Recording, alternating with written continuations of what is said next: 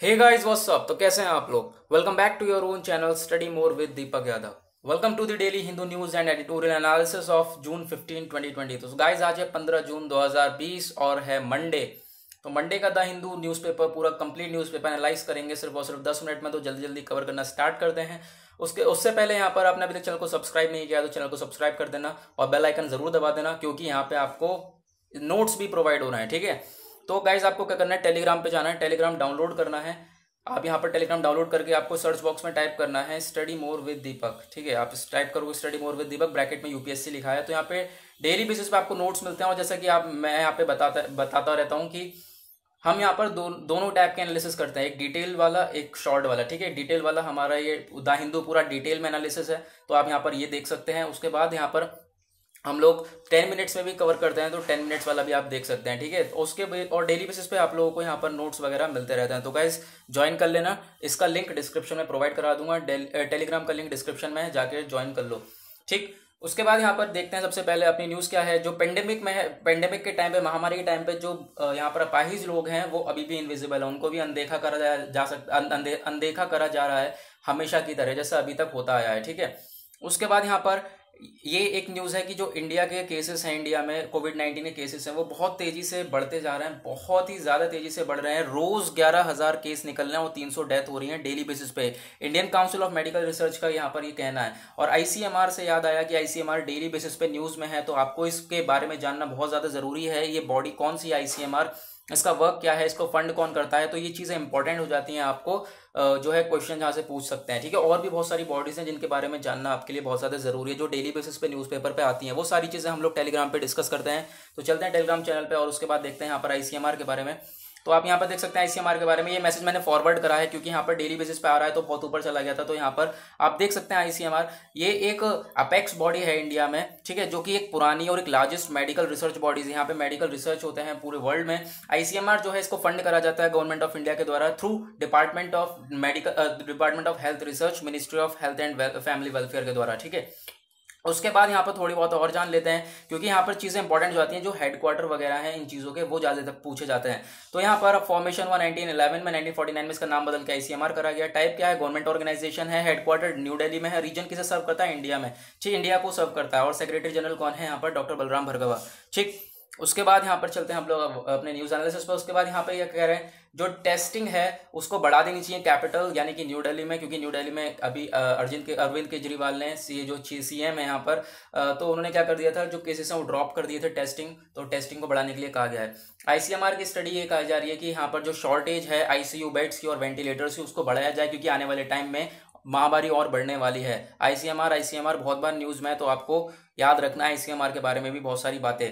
ठीक, उसके बाद यहाँ पे आता है हमारा एक कॉन्टेक्स्ट आता है, इंपॉर्टेंट न्यूज़ तो नहीं बट एक टर्म है आरडब्ल्यूए। ठीक है, आरडब्ल्यूए के बारे में जान लेते हैं क्योंकि इंपॉर्टेंट हो जाती है हमारे लिए। तो चलते हैं वापस अपने टेलीग्राम के नोट्स के ऊपर। तो आरडब्ल्यूए के बारे में यहाँ पे देख सकते हैं। आरडब्ल्यूए की फुल फॉर्म है रेसिडेंशियल वेलफेयर एसोसिएशन। ठीक है, आरडब्ल्यूए ये एक नॉन गवर्नमेंटल ऑर्गेनाइजेशन है जो कि रिप्रेजेंट करती है इंटरेस्ट ऑफ द रेजिडेंट्स, यानी कि किसी एक पर्टिकुलर सिटी में, पर्टिकुलर शहर में अगर कोई बंदा रह रहे हैं, कोई लोग रह रहे हैं, तो उनका इंटरेस्ट किस चीज़ में है, तो उनका इंटरेस्ट जो है वो रिप्रेजेंट करती है वो बॉडी है हमारी रेसिडेंट वेलफेयर एसोसिएशन। ठीक, उसके बाद चलते हैं वापस अपने न्यूज़पेपर पे और यहाँ पर देखते हैं अब CAIT का ये हमारे लिए इंपॉर्टेंट बॉडी है, बहुत ज़्यादा इंपॉर्टेंट है, क्योंकि डिटेल में इसके बारे में बात करेंगे। इसने क्या कहा है कि जो मार्केट एसोसिएशन हैं उनको स्टोर्स जो है अपने स्टोर्स उनको ओपन रखने चाहिए। तो यहाँ पर ये CAIT का कहना है, यानी कि इसके फुल फॉर्म क्या है, confederation of all Indian trades और ऑल इंडिया ट्रेडर्स, जो व्यापारी होते हैं उनका समूह, जो संगठन होता है, उनके लिए यहाँ पर ये बॉडी बनाई गई है। तो उसके बारे में बात कर लेते हैं CAIT के बारे में।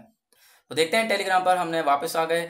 जो कॉन्फेडरेशन ऑल इंडिया ट्रेडर्स है ये जो है एक नॉन गवर्नमेंटल यहाँ पे अपेक्स बॉडी है। ठीक है, जो आरडब्ल्यूए थी वो भी नॉन गवर्नमेंटल बॉडी है ये, लेकिन ये पूरे नेशनल लेवल को रिप्रेजेंट करती है। जो डोमिनेट करी जाती है यहाँ पर जो फ्यू डेडिकेटेड ट्रेडर्स के लिए, यहाँ पर जो व्यापारी हो उनके लिए, और जो 1990 में इसे जो है कॉन्स्टिट्यूट करा गया।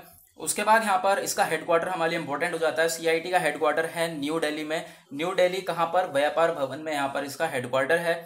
ठीक। अब यहाँ पर क्या किया जा रहा है कि जो इसका मिशन है सीआईटी का वो क्या है, इसका पहला मिशन क्या है कि जो अच्छी तरीके से असिस्टेंस प्रोवाइड करा जाए, ट्रेडिंग कम्युनिटी उसको अच्छी तरीके से असिस्ट करा जाए, उसके बाद कम्युनिकेट करा जाए एडमिनिस्ट्रेटर्स से, ताकि जो ट्रेडर्स हैं उनके दुख वगैरह को सही से तरीके से उन चीज़ों से निपटा जाए, और एजुकेशन प्रोवाइड कराई जाए ताकि ट्रेडर्स को एजुकेशन प्रोवाइड कराए ताकि उनकी परफॉर्मेंस अच्छी हो जाए।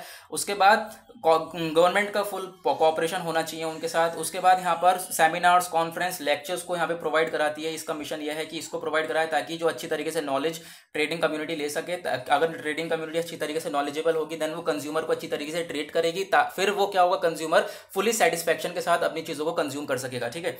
उसके बाद यहाँ पर बात करते हैं आगे, जो है इसका जो मेन रोल क्या है, इस बहुत ज़्यादा इंपॉर्टेंट रोल प्ले करा है केट ने, आप देख सकते हो। इस वजह से यहाँ पे बहुत इंपॉर्टेंट हो जाती है हमारे लिए, तो आपको लिए बहुत ज़्यादा इंपॉर्टेंट है इसके बारे में पढ़ना। तो रिप्लेसमेंट ऑफ सेल टैक्स, यहाँ पर सेल टैक्स को रिप्लेस करा है वैट से, ठीक है, वैल्यू एडेड टैक्स से, इसी बॉडी ने। उसके बाद इसका कहाँ रोल हुआ, जीएसटी को यहाँ पर प्रोसेस में लाया इंडिया में। उसके बाद direct tax code in country को यहाँ पे, इसमें भी रोल है इसका। और कैरेज, यहाँ पे rules of carriage, road act में जो कैरेज यानी सामान इधर से उधर जाता है उसके रूल्स के ऊपर यहाँ पर उसके भी इसका रोल है। रिटेल ट्रेड में भी रोल है। उसके बाद यहाँ पर इसका सारी जगह पर, इतनी सारी जगह पर यहाँ पर रोल है, इस वजह से ये हमारे लिए इंपॉर्टेंट हो जाता है। सो गाइस जरूर इसके कवर कर लेना। यहाँ पे आपको रेडीमेड नोट्स मिल रहे हैं, तो आपको कोई ज़्यादा मेहनत करने की जरूरत नहीं है, आपको न्यूज़पेपर पढ़ना है और जो नोट्स वगैरह हैं वो आप देख सकते हैं।